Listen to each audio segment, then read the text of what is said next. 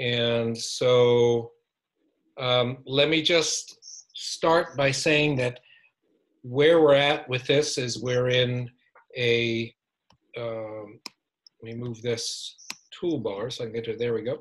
That we're in the second of a three-part series. The first was last Thursday night, in which I focused, and the conversation focused on the underlying causes of the urban-rural divide. Tonight, the second part, we're really focused on the Democrats and the Democratic Party, in which probably the majority of us on this call are in and have been for much or all of our lives, and a few specific things about the Democratic Party and where that fits in.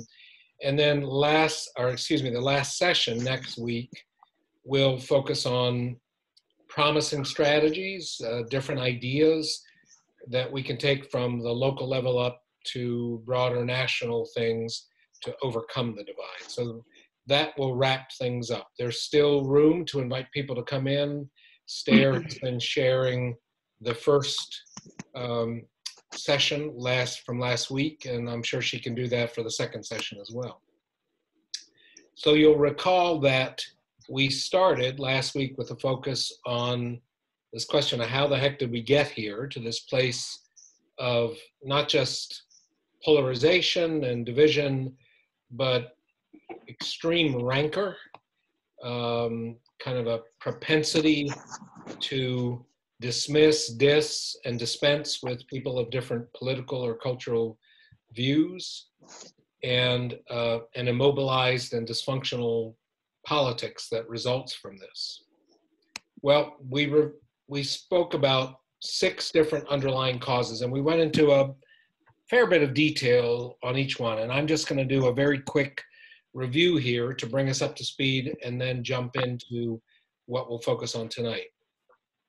The first and kind of foundational cause is that the economy has failed most Americans, really the bottom 80%, and that this is true across much of the country, most of the country, and most types of places, including many, many cities.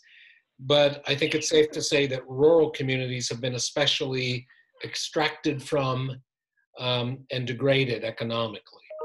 The degree of economic problems in rural communities is a little bit more heightened than in cities, and it's also just more pervasive. There's not as many exceptions to that rule, unfortunately. You will hear commentators on our side talking about the fact that poll data shows that people who voted for Trump were across the economic spectrum, and that's true. And they deduce from that it really isn't the economy. That's not it. It's racism, it's bigotry, it's xenophobia, and all of those play in.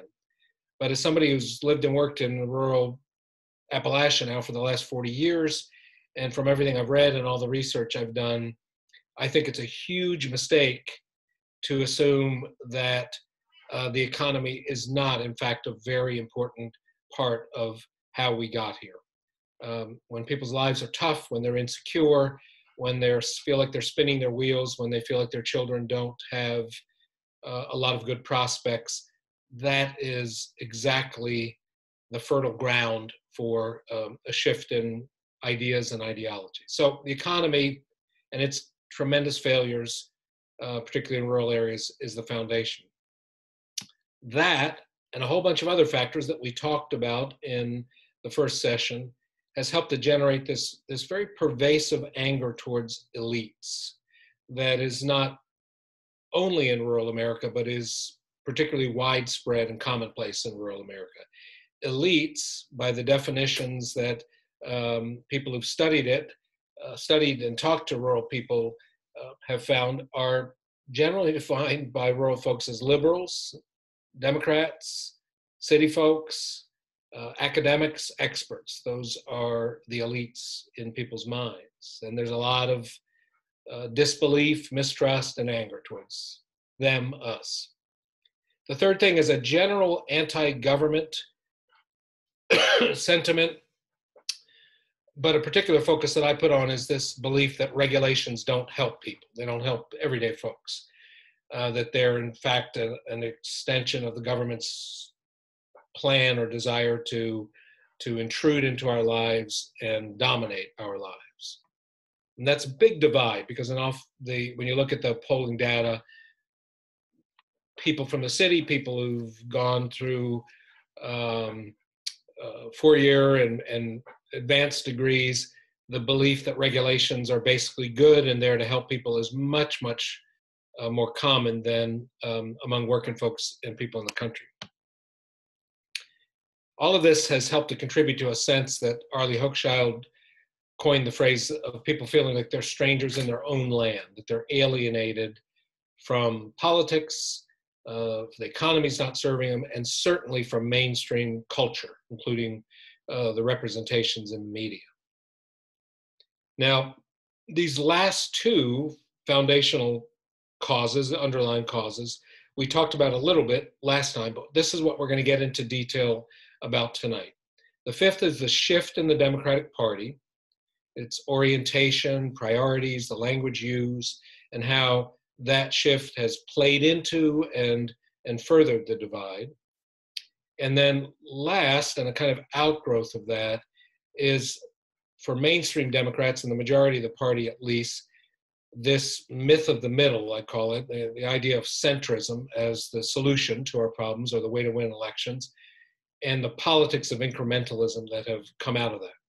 So number 5 and 6, in terms of the underlying causes, are our focus for tonight. Again, in case you just joined, next week we're going to be talking about what the heck we can do about this. Hopefully some reasonably useful ideas. So this fifth underlying cause, this shift in the Democratic Party's orientation, we're going to talk about several dimensions of it. First, with this movement away from the working class towards more educated elites and cultural creatives, and then we'll come back around and talk about a shift in language. In terms of the change in orientation from a working class party to a party of the better educated, the technological superstars, it's something that didn't start with Barack Obama at all. In some respects, it started with Jimmy Carter. It certainly accelerated with Bill Clinton. It's not just in our presidential candidates, it's kind of in the culture of the Democratic Party. You know, and for me, when we see that change and we see our leaders from top to the middle, with great deal of comfort with Mark Zuckerberg or the other Silicon Valley superstars or with Wall Street bankers, it's a long way from FDR's statement that the business and financial monopoly, the speculators, the reckless bankers, he said, I welcome their hatred, because they did hate him. And they hated him because he took them on, and he took them on boldly and without hesitation. We've really changed our approach. That's in everything from just the affectations of Democratic leaders and liberals right down to our view of things like antitrust law and how under Democratic administrations, as well as Republican, but under Democratic administrations, we have more often than not tried to cut deals with even the most egregious white-collar criminals, Wall Street traders, and whatnot.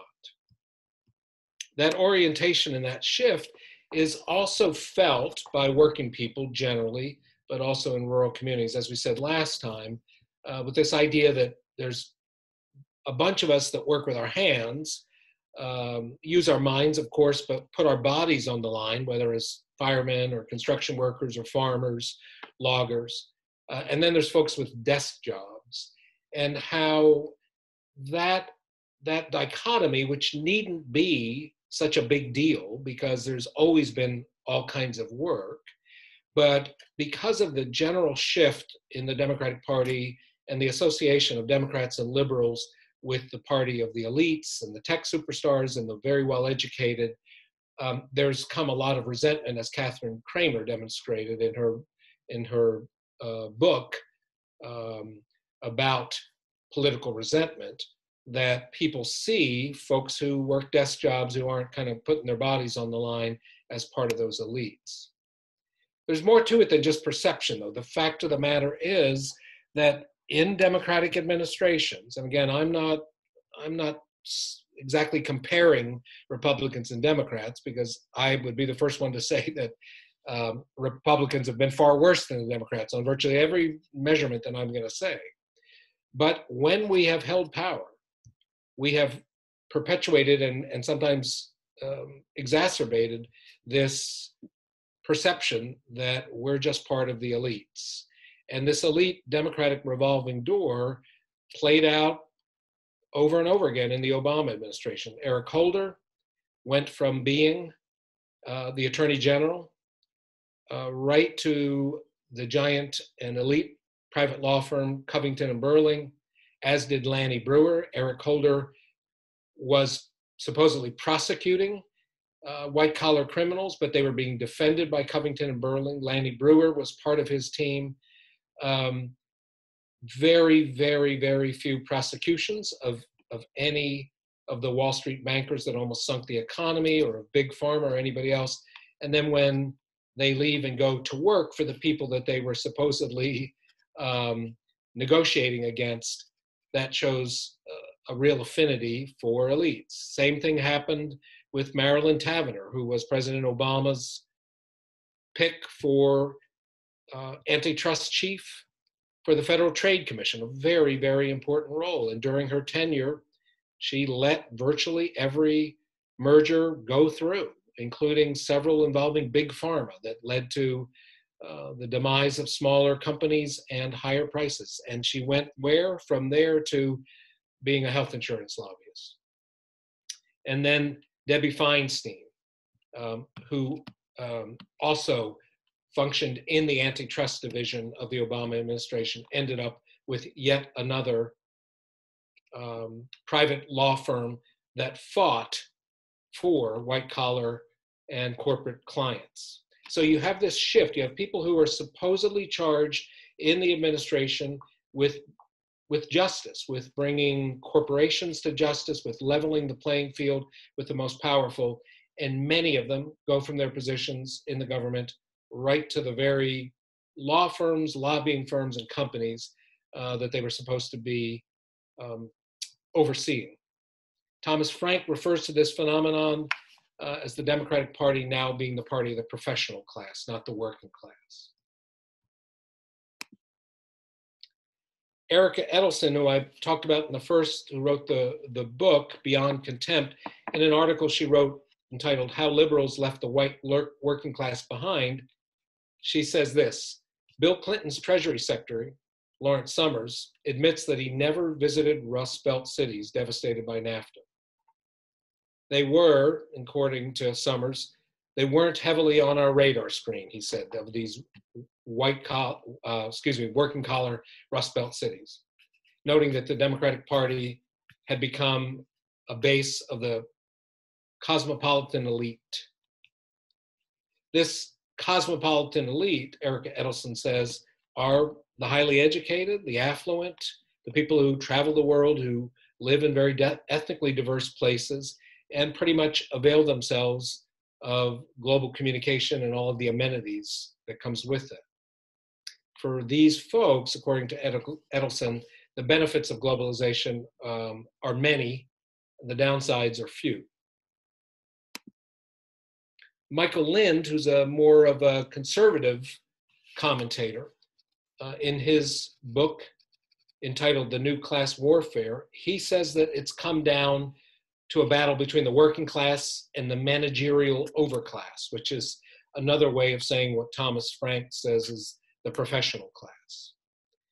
Lind makes a very persuasive argument. I don't agree with a number of things in his book, but he makes a persuasive argument that this managerial overclass, which is, again, very educated folks, mostly living in cities, they're the people who make the rules and enforce the rules, and that this group has little time, little understanding, little sympathy for working folks, for farmers, for rural people.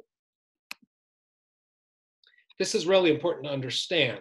And oftentimes in our conversations and our debates, we will wonder aloud, why is it that these folks, these rural people, keep voting against their own interests? Why Do they vote for people who are hurting the very environment that working people live in, or perhaps poisoning the groundwater or the creeks or the lakes?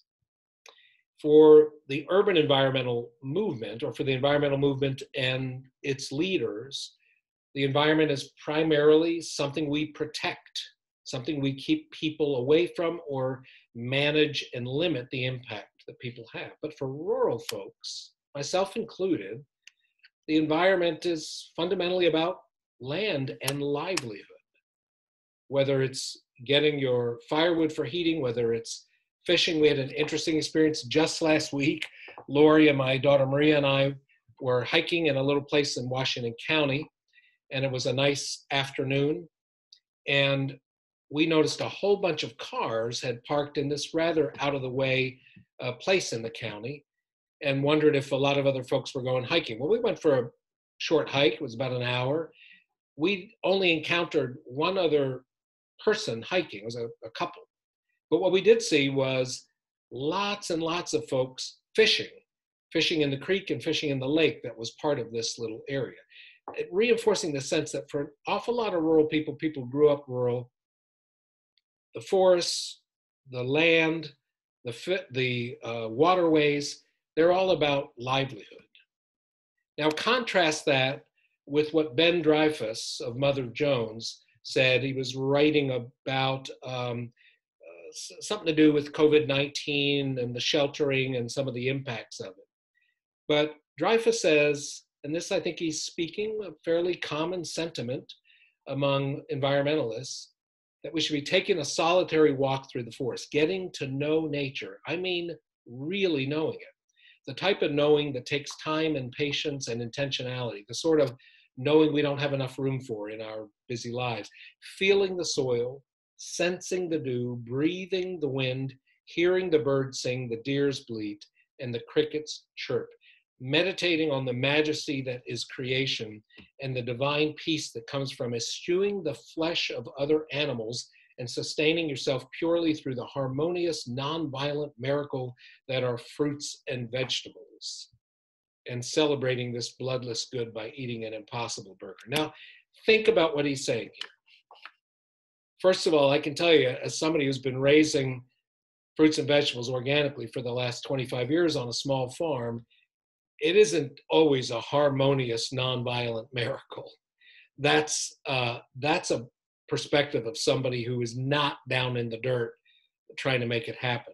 And we can even put aside his little endorsement of the Impossible Burger and his plea for vegetarianism over eating meat, to just get to the broader point that what this individual, and this is a really smart guy who's written some good stuff for Mother Jones, his view of really getting to know nature, really getting to know it, is still several steps removed from what most people in the country would experience as nature. He's talking about smelling, feeling, sensing, touching.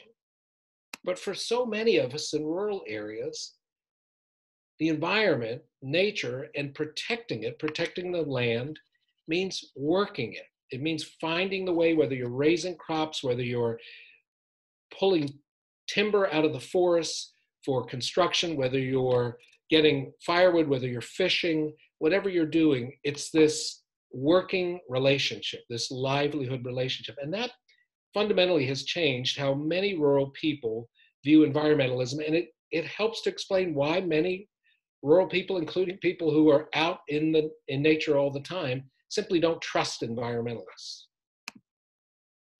So that's a little bit about the shift in the party. And I went beyond the Democratic Party to talk, I think, about the shift in liberal culture more broadly. But now I want to talk about the other shift that's happening in the sense of language.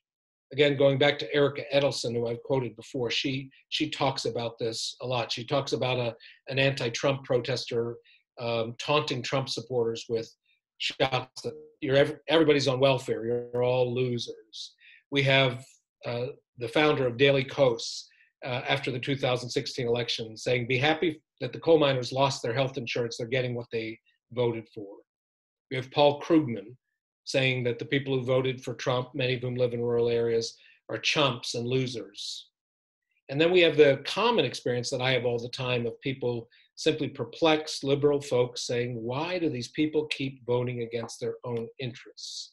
Which is not intended as a denigrating thing or a contemptuous thing, but it shows a certain level of contempt in that we assume that they simply don't have enough information and they're making poorly informed decisions, rather than trying to understand whether their voting decisions might come from another place. This is a quote from an article by Erica Edelson. It also is repeated in her book, Beyond Contempt. She says, at the moment, social conservatives hold enormous power in the form of Trump, the Senate, the Supreme Court, and many statewide offices. But the long-term trend is toward greater recognition of the rights of LGBTQ people, and they know it. By they, she means conservatives. She means people looking for something else. They feel marginalized and aggrieved, and every time a liberal scorns their backwardness, they become more entrenched in their narrative of lost honor and more anxious for a blowhard like Trump to avenge them. Now, the point that Erica is making here, and it's the point I'm trying to make, is not that we simply tolerate and let homophobic, racist, anti-immigrant, or other sorts of statements go unchallenged, that we simply accept that some people view other people as less than them and do nothing about it. That's not the point. But the point is, when we scorn folks and when we display that we believe them, that their views are just ignorant and backwards, there's really no other outcome that's likely to happen except further entrenchment and further sense of alienation, which just empowers people like Trump. We've got to get beyond this contemptuous language. The sixth and final point, which I'm going to wrap up with, and then we'll have about a half hour for discussion, is this idea of some people call it the centrist myth. I sometimes call it the myth of the middle. Now, all of these other things have gotten us to a point where oftentimes liberals, to some degree progressives, and certainly Democrats, for quite a few years now, have been searching for the magic formula to win elections and also to win the hearts and minds of people that are definitely not with us at this point. And this centrist myth, or this myth of the middle, sort of says that what you have to do is you have to be cautious, you have to be circumspect, don't say anything too direct.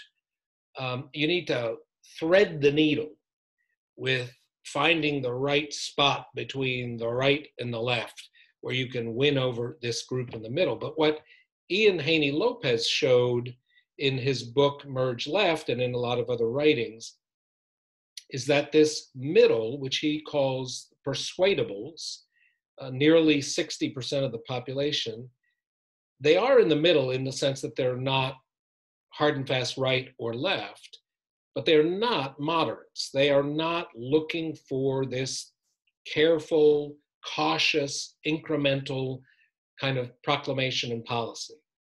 They oftentimes, he shows, hold views that are both left-leaning and right-leaning, sometimes self-contradictory. And what people want is they want party who are going to pay attention to their needs, really understand who they are, respect those needs, and propose bold solutions. And this is true, I think, across geography, but boy, is it ever true in rural areas. Ibram X. Kendi analyzed what has happened in this debate about centrism versus moving towards the left or moving towards progressive policies. And in an article he wrote called "When Will Moderates Learn Their Lesson?" he said this: moderate Democrats also lost presidential elections in 1980, 2000, 2004, and 2016. Since McGovern, moderate Democrats have a losing record in presidential elections, 6 losses to the 5 wins by 3 people, Carter, Clinton, and Barack Obama. But this history of losing more often than winning, is lost in discussions of electability. It is as if moderate nominees are undefeated. It is as if the last time a Democrat lost was when the party nominated McGovern in 1972. And I can say that for those of us who supported Bernie, and I know some folks on the call did and others did not, but whether Bernie or Elizabeth Warren or others, frequently I heard people bring up the warning of McGovern as a progressive candidate who got his butt kicked. But a lot of centrist, moderate Democrats have gotten their butts kicked since McGovern. And in fact, Walter Mondale took an even bigger beating than McGovern in his election run.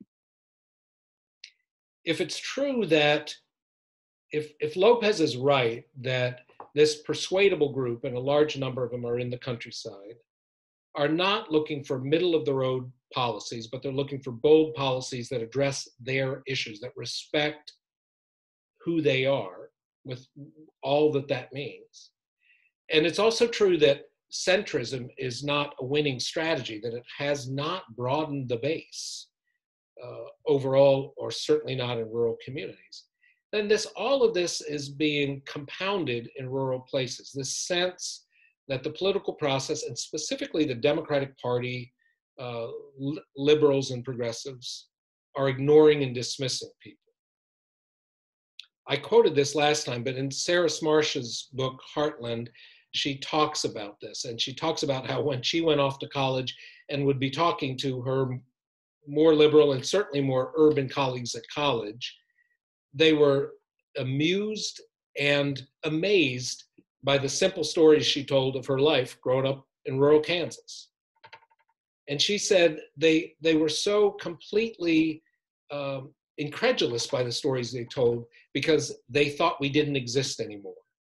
These folks from the city thought that people in the country, living country lives, living agricultural or working class lives, didn't exist anymore, when in fact, we just existed in places they never went. So that's a very strong sense in rural communities that not just Democratic candidates, certainly Democratic candidates, but the academics, the elites, the liberals don't come out to the countryside. Now, I'm not going to read all of this, but this is kind of beginning to help make the shift to the final session next week when we start to talk about what we can do. And when we talk about that, we're going to talk about that in terms of language, in terms of thinking and framing, and in terms of actions. But one of the things we'll be talking about is Haney Lopez's idea of race-class fusion. And this is an idea that he's tested with specific language in his book, Merge Left. There's a lot to this quote, but he says that when we merge the issues of racism and economic inequality, this approach reframes racism away from a conflict between warring groups, basically between white people and people of color, and presents it as a tool of division wielded to divide and distract all of us, wielded by the elites. He goes on to say that if you craft a message that's expressly race conscious, that stresses that racism is the principal weapon used against most of us, and emphasizes that whites too are victims of this, then you can also begin to build an understanding that whites too can benefit from a multiracial coalition. A lot of what Catherine Kramer found in rural Wisconsin, what Arlie Hochschild found in rural Louisiana, what I find in rural Appalachia, is that too often white folks see it as a zero-sum game. If I don't win, somebody else wins. Somebody else's advance, somebody else's progress comes at my expense. And he's talking about reframing this so that rural people, white folks in general, can begin to see that they would be better off as part of this multiracial coalition.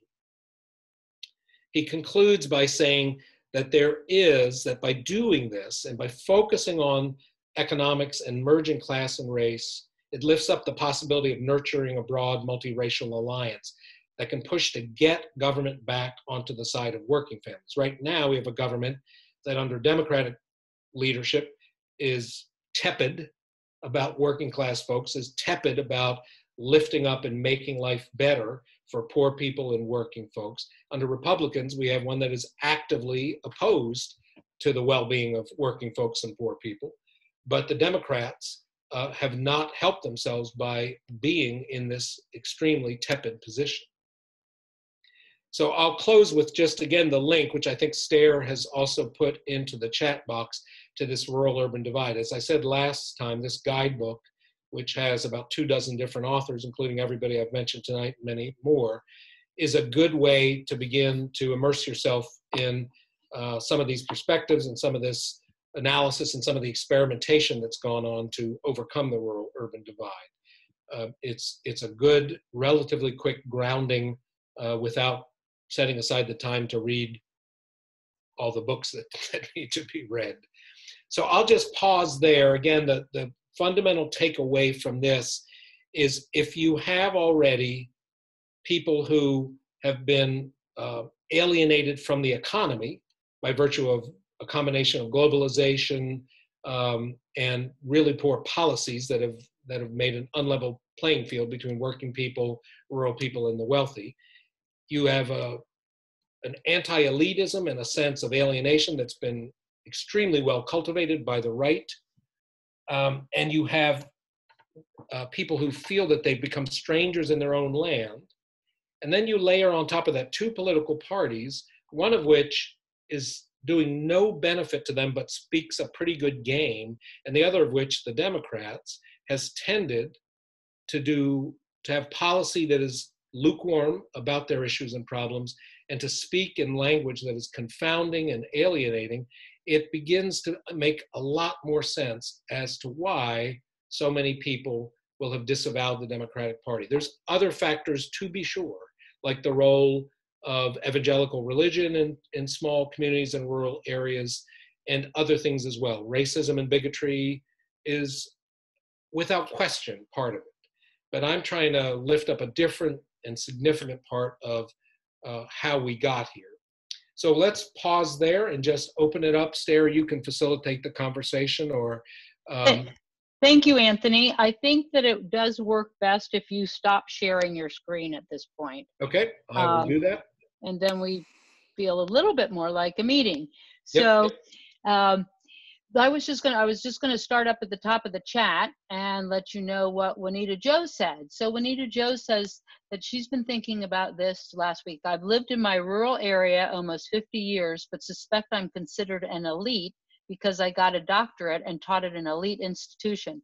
After 20 years of public school teaching in my county, what messages, strategies could I use to build trust among those who mistrust Dems? Okay, and if you want to unmute yourself and say a little bit more, Juanita, you are welcome to. I think that that question pretty much says everything. I ran for office last year, and I thought that my background, my history in the county, my history as a public school teacher would help to bridge the gap, and it doesn't seem to have done so based on the results. And I wonder what kinds of things Anthony can think of, or maybe a source that he can point me towards, where I can get some ideas about how to build trust so that people believe that I really do have a history where I do know some things, and I'm willing to learn about other things. Sure, Juanita. It's a vexing question, and I'm 100% with you. When I ran for Congress, I thought my 30-some years of working in communities, working with coal miners and farmers and loggers, would make me competitive in the race as well. And although specific individuals saw that, and after election polls showed there was a little movement of independents and Republicans to me, basically I got my butt kicked. So it's the $64,000 question. Here's what I think. Let me say maybe 3 quick things. One, I hate to keep deferring this, but that question will be the focus of the final session next week. We will really get in fairly deeply about, as I put it, changing how we think, changing how we talk, and changing what we do. But just to say in the meantime, the second thing is that I think you're spot on. It's a question of trust. And the mistrust of Democrats is extreme at this point. It's by no means every rural person, but it is amazingly widespread, and it is incredibly intense and deep among a fairly good chunk of the population. So your individual efforts as a public school teacher, you would have thought would have helped to overcome that. But I think because this cultivation of mistrust, this sense that if you're a Democrat, you're an elitist, plain and simple, is something that is going to just flat out take a long time to overcome.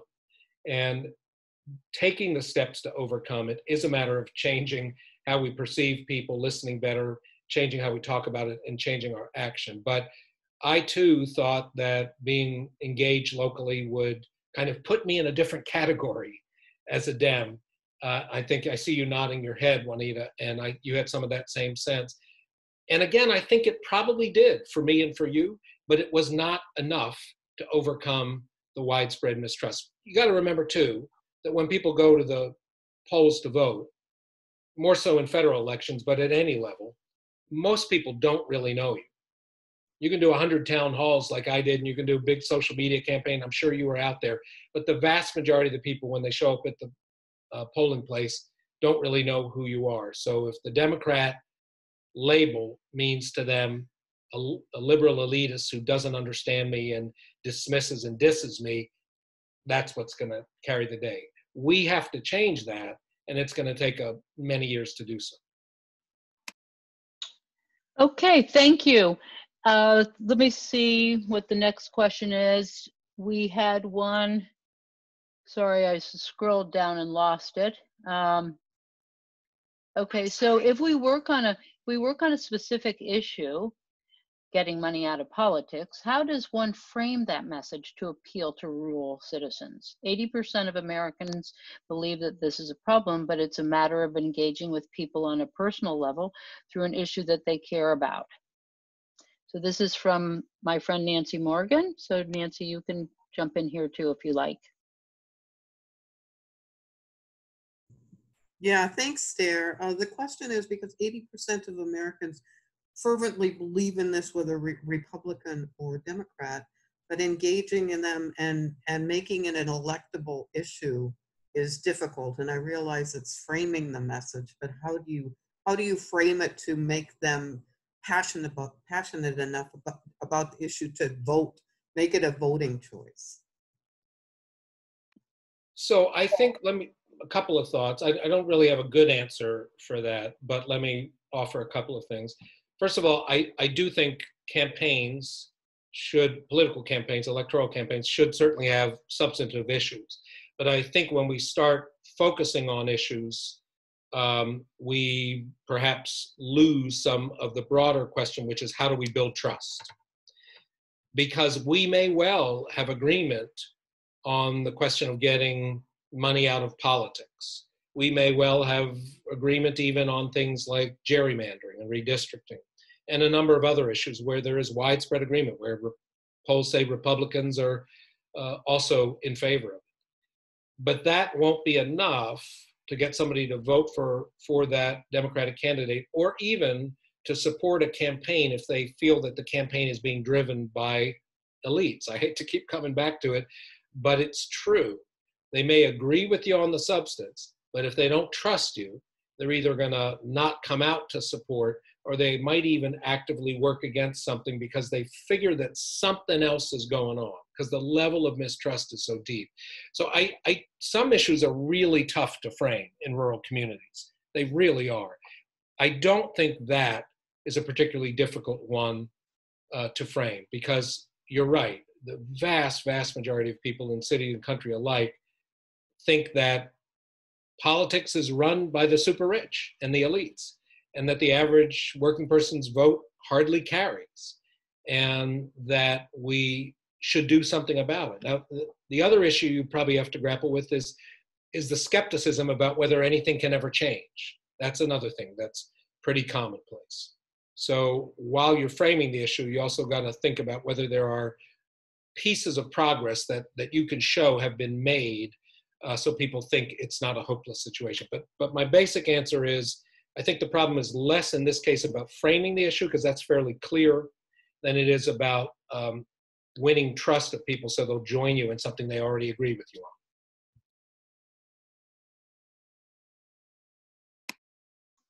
on. Thank you, Anthony. You know, I was really struck by this last slide that you showed about the class race fusion. And I thought that that was something that we should really be paying some attention to. So thank you for that. And I think that that will, you know, come out more and more. So there was a question about, given the perception of the Democratic Party as having been co-opted by Wall Street, do you think a VP choice of Elizabeth Warren would do anything to counter that? I do indeed, yeah. I don't, well, I'm not going to get into my views on Joe Biden.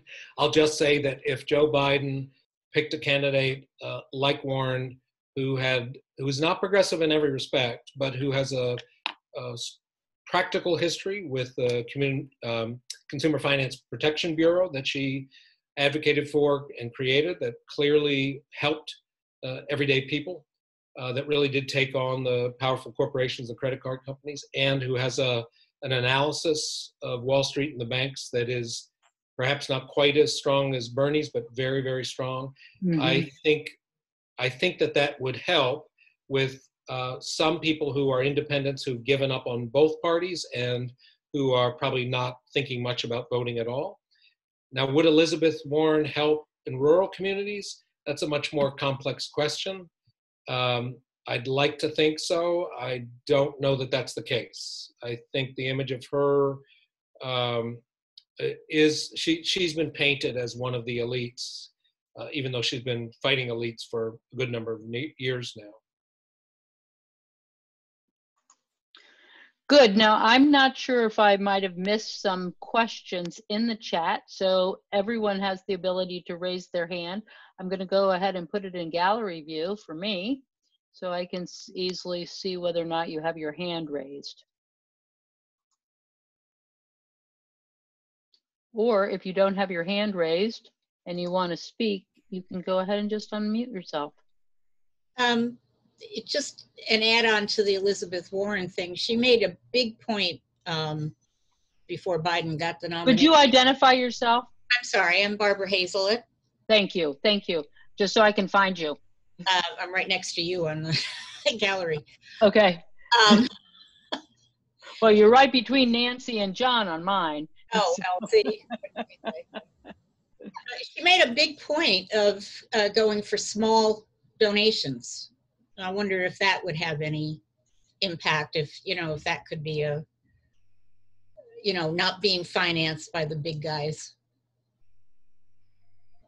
Yeah, I think that's helpful for sure. I think anything that a candidate can do running at whatever level that strongly aligns them with working folks, with everyday people, and with the kind of everyday concerns that people have, and clearly distinguishes them from people who are willing and ready to compromise with big money in politics, for sure, as well as the people they have advising them, whether they're from big bank elite backgrounds or more diverse and more sort of everyday people backgrounds. I think all of those things are helpful. I think, again, the fundamental hurdle that anybody with a Democrat or has been categorized as a liberal has to overcome is the trust issue. And that's not something you do overnight. So I guess what I'm trying to say, not to sound like a dead horse, is that I do not believe that there is a suite of issues we can choose and the positions on those issues that by themselves will win over a significant number of disaffected rural voters who've either gone to Trump or given up on the Democrats altogether, may not like Trump. I just don't think there's an amalgam of issues and positions that will do that. I think we have to be clear on what those are for people who are very issue-oriented. I think it's the right thing to do, and I think eventually that will help. But the biggest issue of all is trust. And so we'll be talking a lot in the final session about different ways that people are experimenting with trying to rebuild that trust. So why is the onus on liberals, Democrats to build that trust. Please Why- identify yourself. I'm sorry, this is Deborah Joyce. Thank you. Why is the onus on us? It's always on us. Mhm. That's a good question. I think a lot of people feel it. And anything I say about contempt and a lack of empathy and derision, you could absolutely build a case that the right does that towards us all the time. There's no doubt about that. Here's the reason to do it, Deborah. Here's the reason the onus is on us. Because what we've been doing has not been working. What we've been doing, for the most part, has been playing into the narrative that the right has created, that Fox News and Breitbart and Hannity and Trump, and that the right has created. We've played into it with what I consider to be tepid policies that have not really done nearly what we could have done to level the playing field between the poor and working folks and elites. And we played into it with our language, and we played into it with a general sort of cultural, a culture that has come to dominate the Democratic Party that is quite foreign to rural folks. So we have no obligation to try to understand and reach out, be sympathetic, be empathetic, and try to dive down deep to understand why folks hate us. We have no obligation, except if we want to win elections, and beyond winning elections, if we want to build a society that's going to work again. If we want to have less division, and we want to have more people who care about the common good, we're not going to do it by doing what we've been doing for the last 20 years. We're going to do it by changing our path. That's the reason to do it. It seems to me that we're damned if we do and we're damned if we don't.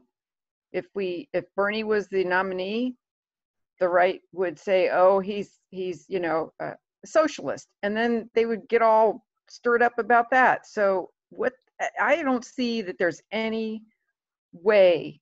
I have tried talking to people that I used to be friends with who voted for Trump, and I've tried to be empathetic and listen, but I just gave up, and I've said goodbye to them, and I don't have anything to do with them anymore because it just doesn't work.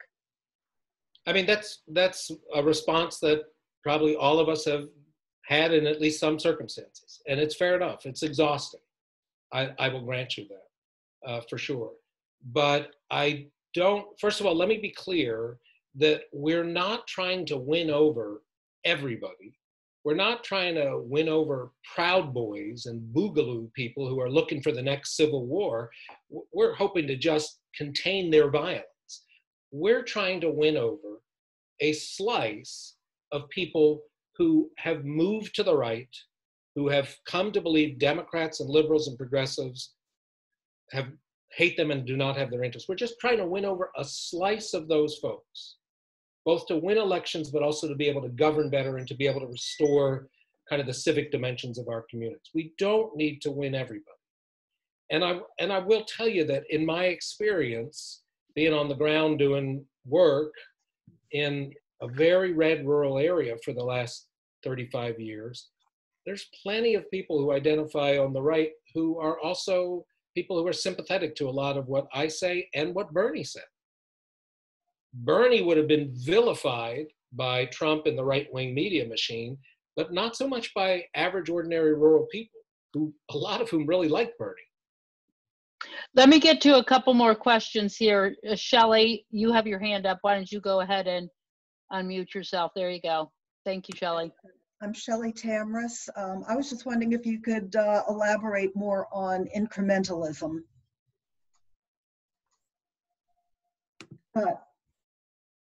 You're muted. Yes, you're muted, Anthony.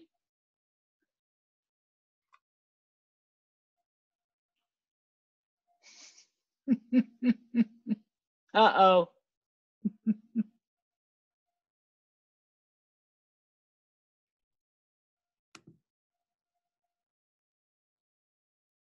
Can you unmute him, Stair? Let me just go see if I've got any. If you're the host, you Yes. should be able to unmute him. Of course I can. I have to look for him down the whole list. Here he is. Okay, so let me just No, you can ask just to go to the unmute. screen. So all I Look at can do his is, picture. Okay, Stare. I did There it. we go. And then there's three Can you hear dots me? on the right-hand side. You can hear me now? Yes, thank you, Anthony. We can hear you. Sorry for that display of my technological incapacity. Shelley, you're going to have to say the question again. Sorry about that. Just wanted you to elaborate on incrementalism. Oh, yeah. So more people are calling it that now. It's gone by a number of different names.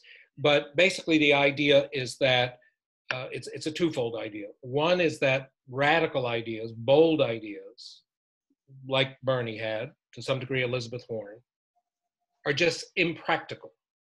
In fact, you hear Democratic pundits, you hear liberal pundits who write for liberal publications oftentimes talk about that, whether they're talking about our healthcare policy, whether they're talking about climate change policy, whether they're talking about police reform.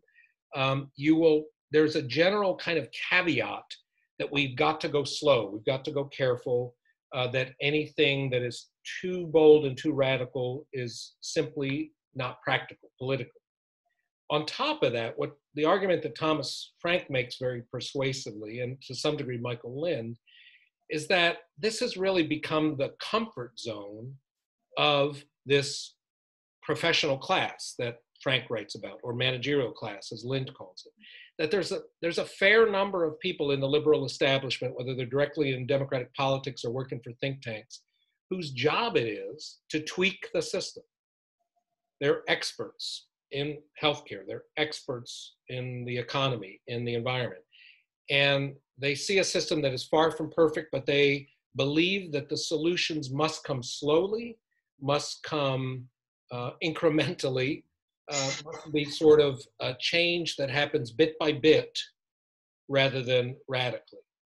And you see that not only in Obamacare, which was an enormously complex piece of legislation, you see that in Dodd-Frank. Other people have proposed that what we should have done with the big banks was, number one, broken them up. Secondly, prohibited them from ever regaining that level of market share. Third, disallow them from trading in speculative things such as derivatives, which Glass-Steagall did, and a few other bold steps. Instead, we came up with a 2,000-page plus piece of legislation that reined in the big banks just a wee little bit, that made some improvements around the edges, that made some small changes, but the big banks are as big as they ever were. They're trading in speculative derivatives and other things just as much as they ever were. They're putting the economy at risk as much as they ever were. And that's after a multi-year process and an enormously big and complex piece of legislation. So that incrementalism, as with healthcare, got us a small improvement for an enormous amount of political capital and work. And I think it's partly because Democrats don't think boldly anymore, but I also think it's because there is a huge machinery of Democrats behind the scene whose job it is to tweak the system. And they don't want big change. David, why don't you go ahead, please?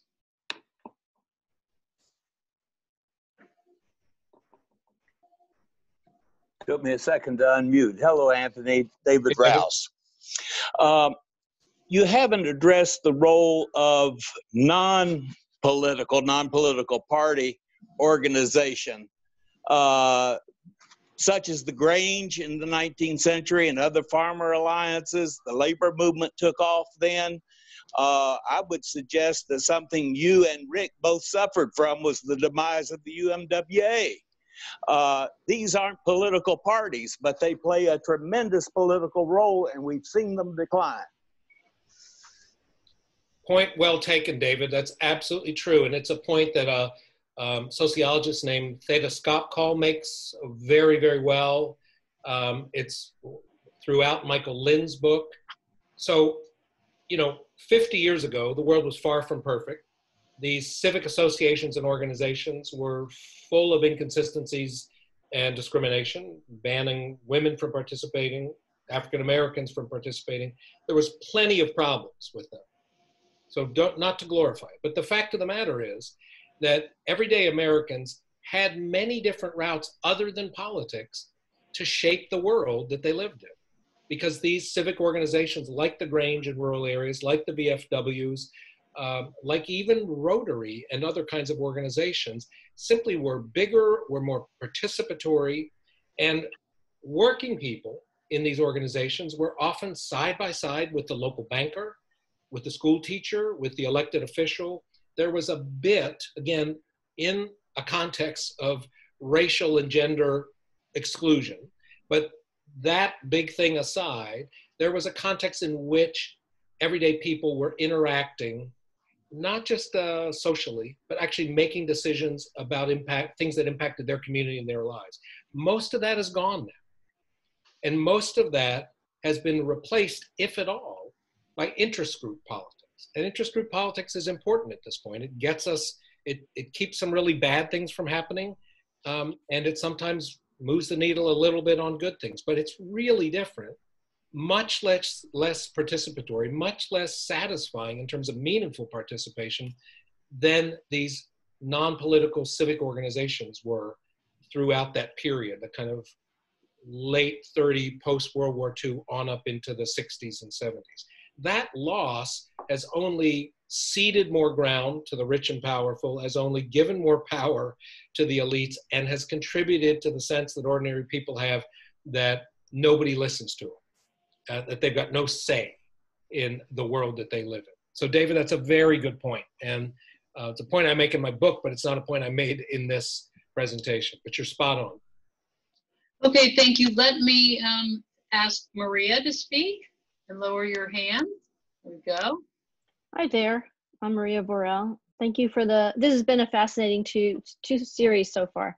But so you got my buttons pushed with the trust word. And I'm not going to go there because I don't understand how Democrats have a trust issue when we have the lying person that we have sitting in the White House. But I have just been wanting to ask you since last week, if you can please explain why, if they're against elitism and against big business and all the big interests and all that good stuff, how is Mitch McConnell reelected in Kentucky? I've been trying to figure that out, and it doesn't make any sense to me. So Maria, let me start by saying that I wake up every day baffled, perplexed, and frustrated by this world, and I go to bed that way. So everything I've presented in these first times, and I'll present next week, all the work I've done, all the writing I've done, is in that context, that I too am just like, I'm in a constant state of WTF. So I get that. Let me just say a couple of things. So McConnell is quite different from Trump.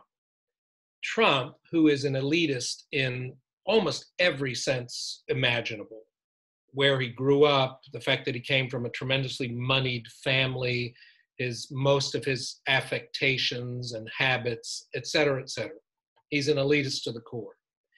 But he managed to position himself to win over people precisely by focusing on generating their hate and distrust of people who are cultural elites. Trump is an economic elite and an economic elitist. But he, as some other right-wing politicians have done, managed to focus on cultural issues to get that sense that people are looking down on him. So when he holds his rallies and he says horrific things, he also says affirming things of the people around him. Matt Taibbi had a remarkable quote about exactly this. He said, I don't remember the piece, and I'm paraphrasing here, but he said Ronald Reagan was the first person to sort of say to the everyday Joe, you're okay being who you are. Trump has taken that several steps further, kind of affirming. Now that means affirming people as working folks, as farmers, as coal miners. It also means affirming people for their prejudices, for their anger, for their small-mindedness in some cases. But it's a package of affirmations that says, you're okay, it's these other people who are looking down on you. So Trump has just been a master of painting himself as an anti-elitist by focusing on these mostly cultural elites. Now, in terms of Mitch McConnell, He is not popular in rural Kentucky. He is not popular in Kentucky. People don't like Mitch McConnell. He does not harness the energy and the animosity that Trump does. McConnell has managed to stay in this position for so long because what he does represent to people in the countryside and to conservatives is a bulwark against a Democratic takeover.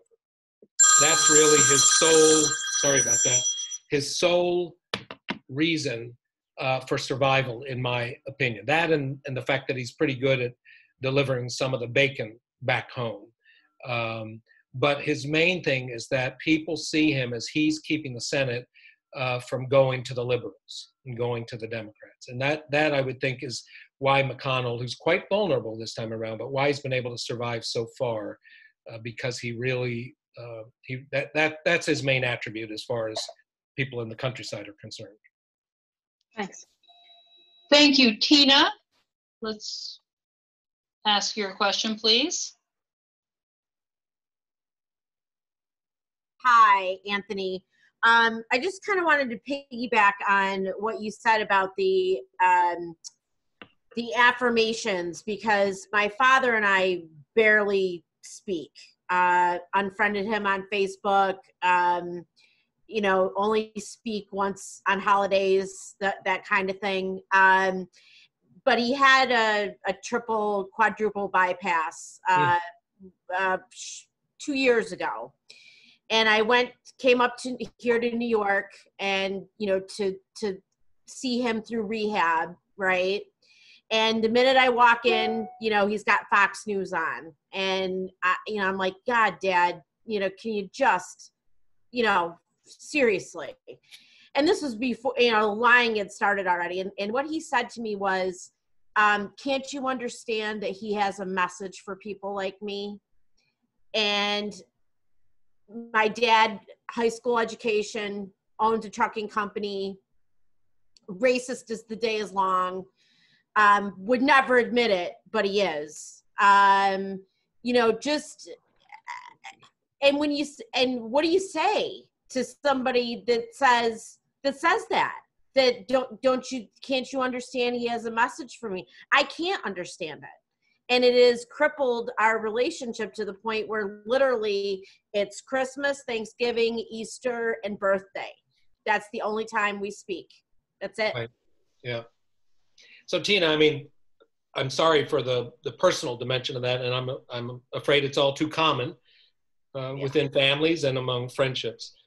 So here's my thinking on it. What Trump has tapped into, and he's not the first one, but he's by far the best at it, is one other thing as well. It's the sense that people feel like who they are isn't good enough, that they're constantly being told that they don't eat right, they don't act right, they don't say the right things, their lifestyle choices are wrong, they're being told to, you know, all of this stuff. When I read the thing from Ben Dreyfuss, from Mother Jones, that was an example of that if you're an environmentalist, you, besides embracing the environment, you shouldn't eat meat, which is murderous. You should be loving the glorious miracle of bloodless vegetables. You know, again, it's one little strand after another where people have come to believe, and again, they've come to believe it partly because it's real, but partly because it's just in the echo chamber of Fox and Breitbart and Trump and his tweets, for sure. But there's a kernel of truth there, which is the dominant society, which is more liberal, even though the politics isn't. People in my part of the world and in the country feel like they're always being told that they're not the right kind of person and they should get their act together. They should be woke. They should be conscious. They should be sympathetic. Their language should be more sensitive. Their eating habits should change. And there may be truth to those shoulds, but people get sick of it and they want somebody who accepts them as they are. And even though Trump couldn't give a hoot about coal miners or farmers or working people, doesn't know the first thing about it, he speaks in such a way that has convinced them that he does and that he accepts them as they are. Thank you. Susan Harford, please speak. All right. Hi, everybody. I want to thank everybody for your questions, too. The presentation has been great and the questions have been great. I have actually two. let me ask I'll ask them both at the same time. The first one is Anthony. Up here, I'm in Northern Virginia, and we saw even before all the Black Lives Matter unleashing, if you will, a lot of young people starting to get more involved and take some leadership roles, particularly in the environment, actually, group. But in some other areas also, actually, in social justice areas. But now I feel like this tidal wave, thank the Lord, has been unleashed with the Black Lives Matter movement. A lot of it's young people who are going out there and leading the way. I have to believe that down in rural Virginia, that young people may be breaking out, even if it's just small bits. Are you seeing any little leadership pockets among them, or any generation gaps, as we used to say in my day? That's question number one. And question number two is, I saw that in North Carolina that a lot of the farmers have sort of moved into the environmental movement via kind of from a cash flow, a practical cash flow realm, because they're putting either wind turbines or solar panels in between their fields. And because in North Carolina, the law there lets them share revenue, they have a steady cash flow that they have found mitigates a lot of the seasonality and unpredictableness of their livelihood. And we're not allowed to do that up here. And I was wondering if anybody's talking about that out in rural Virginia. So 2 questions. Great, that's great, Susan. And Stair, this is going to have to be my last response because I have another engagement at 8:15. But let me say that if there are unasked questions, please share my email with everybody and I'll do my best to get back to folks. So Anthony, I will do that. And remember, we have the chat is saved and there are a couple of questions in the chat. Okay, great. So Susan, real quickly on your 2 questions. Yes, there is leadership from young people in rural communities. It's spotty. But the chair of the Scott County Democratic Party is a millennial, a young man. There is a group that's not as active now, but has been for several years, called Young Appalachian Patriots, which is mixed politically, but sort of with progressive values. And so there has been something of an uprising of young people, not as steady, not as conspicuous as in cities. I'll also say that, during the protests, we had 500 people turn out for a rally in Withville just last week when all the marches and protests were going on, about 300 people in Abingdon. So there's some of that definitely happening in rural communities. I think an important question is, how do we cultivate more involvement, leadership among young people? Young people have different issues with the Democratic Party than sort of middle-aged and older rural people, but one of them is for sure that they see the Democratic Party as lukewarm, wishy-washy, centrist. And so if we form a bolder Democratic Party, we won't just win over some working people and rural folks, we'll win over young people. That's my belief. In terms of farmers, I think you're right. And we don't have much wind potential per se in Southwest Virginia, but there is the beginning of farmers putting solar panels on barns and things like that. There's also this other thing that I'll talk about more next week, which is a way to reach farmers is by crafting legislation that will pay them for sequestering carbon in their soils, that will pay them for climate-friendly practices. And that's beginning to catch on in some places, and I've been one of the people trying to help it catch on in Virginia. But there are ways to approach farmers and other rural people that are livelihood-oriented, that are incentivizing them and rewarding them for doing good things, whether it's around energy or sustainable production or carbon sequestration. And I think those are good to do on their own, and I think those will help with restoring trust and winning back some folks. Great, thank you. So with that, Stair, I'm going to have to leave the meeting. I'm sorry to have to leave. I thought a great discussion. I'm grateful for it, and really look forward to having all of you back next week, I hope. All right. Yes, thank you so much, Anthony. And I'm going to keep the meeting open. Okay. So I'm going to stop the recording now, or just in a moment, I'm going to stop the recording. And then thank you all. We can continue having a discussion. Okay, so what I want to do first is I want to share the screen of our new Facebook cover that we're so excited about. I hope you all can see this well. Can you?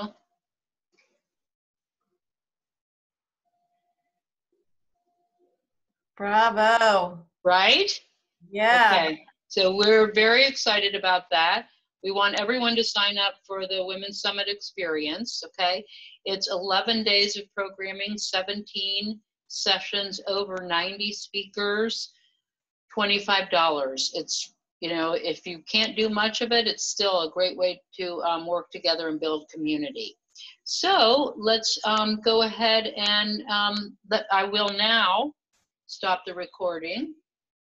All right, let me see. Oops, losing my controls again. Oh dear. Let's see. They hide. Here we go. First, I'll stop the share. That'll help me out as well. And I will